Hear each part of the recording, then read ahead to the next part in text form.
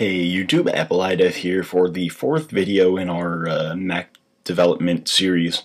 Before we start, I want to go over two quick things. The first thing is we're going to take a quick break from the Mac, and I want to talk about iOS here.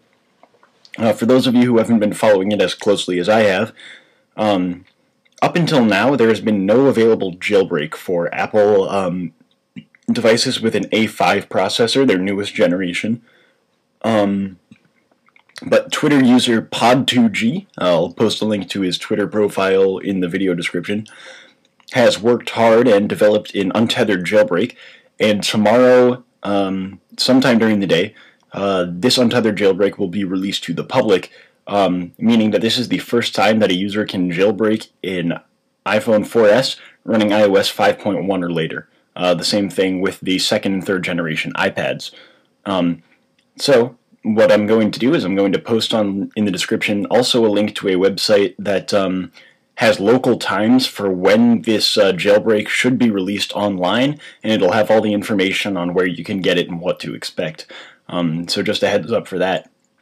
The second thing that I wanted to talk about was my channel. Thank you guys for being so supportive. In less than 48 hours, it's been about 47 hours and 20 minutes, my channel has already gotten more than 50 views, and I already have 3 followers, which again does not sound impressive, but for 48 hours I'm pretty proud of that. So having said that, we're going to move on to actual development. What this tutorial is going to do is I'm going to show you how to manipulate a window, and how to show and hide windows based on actions, and how to set different properties for your windows. So the first thing I'm going to do here is I'm going to open up Xcode.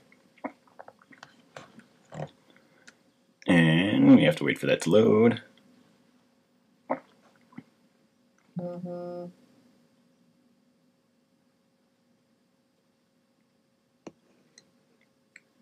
Come on, you can do it.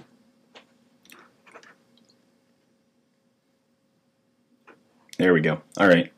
Sorry this is running so slowly. I'm running this on a 2008 unibody MacBook. Not a MacBook Pro. This is still one of the 2008 unibody MacBooks with you know, the 2.4 Core 2 Duo processor. I actually upgraded it to 6 gigs of RAM, which is helpful, but 2.4 gigahertz Core 2 Duo is not too great when you're trying to play games or, you know, use Xcode. Xcode uses quite a bit of memory and quite a bit of processing power. Anyway, enough of me rambling. The first thing that we're going to do in order to manipulate this secondary panel, or panel is what the technical name is. I'm just going to call it a floating window, or just even a window. So the first thing you're going to need to do is you're going to need to go into your nib file here. And what you're going to do is, right now, you see we just have this basic window that Xcode gave us. But what we're going to do now is we are going to come over here to the left side, and we're going to find a second window to put in. I'm going to use, actually, over here, if you see panel here, I'm just going to use a panel.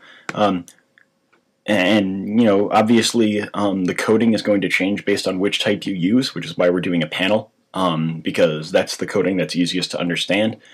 And what we're going to do is, actually, for the most part, that's all we need to do. All we need to do now is link it to our code. So we're going to come up here to the Assistant Editor, and we are going to click and drag from the menu bar, or the title bar of the window. You're going to Control click and drag over to here. And you see the type is NS panel, and we're just actually going to call this Window 2. And again, you don't need strong storage for that.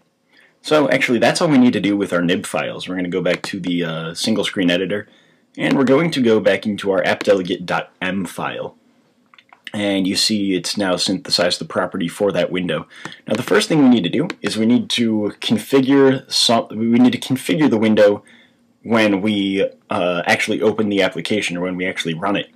So in order to do that, we're going to need to set up 3 properties. The first 2 have to do with the panel, and the third one is for the main window. So the first thing we're going to do is we're going to type, make sure this is here, alright, we're going to type bracket underscore window 2, which is just the instance variable that Xcode created for us. And the first thing we need to do is do set is visible. And we're just going to make that Boolean value yes. And we're going to do a square bracket, semicolon, hit enter. We're going to do the same thing, bracket underscore window 2, but now we're going to do set floating panel, and we're going to say no. Floating panel is, we all know those obnoxious windows where it comes up, but it floats on top of anything you open up. You can switch applications. It still stays on top. It's like the audio panel on a Skype call. You can never get rid of that window. That window never moves. It's always on top. You can move it around on the screen, but it never goes to the background. So to avoid that and ensure that our main application window is always the focus, that's why we're setting that property to no. And the last property that we have to set is actually for the main window. And because when we set that window as visible, what's going to happen is it's going to make that window the key window. It's going to make it the active window, and we don't want that to happen. So you're going to type underscore window, and you're just going to say make key window.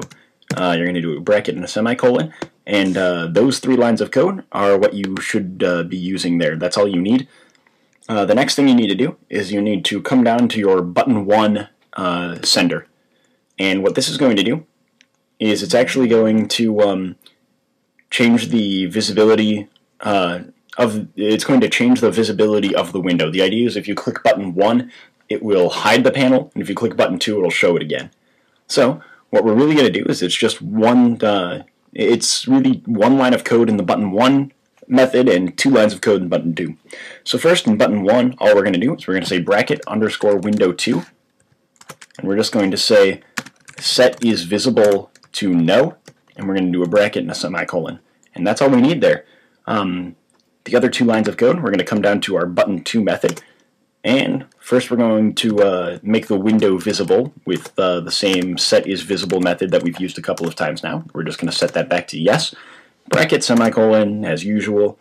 And the second thing that we're going to have to do is we're going to have to, again, make that main window the key window so the focus stays on the main window and that other window will go to the background. So for this, we're going to do the same thing we did up top. We're just going to say window, make key window, and we're going to do a bracket and a semicolon to close that off. And I'm just going to make that more readable there. Alright, so I'm going to save the code, and I'm going to run it just to make sure that we did everything right. And the build worked. That's always a good sign.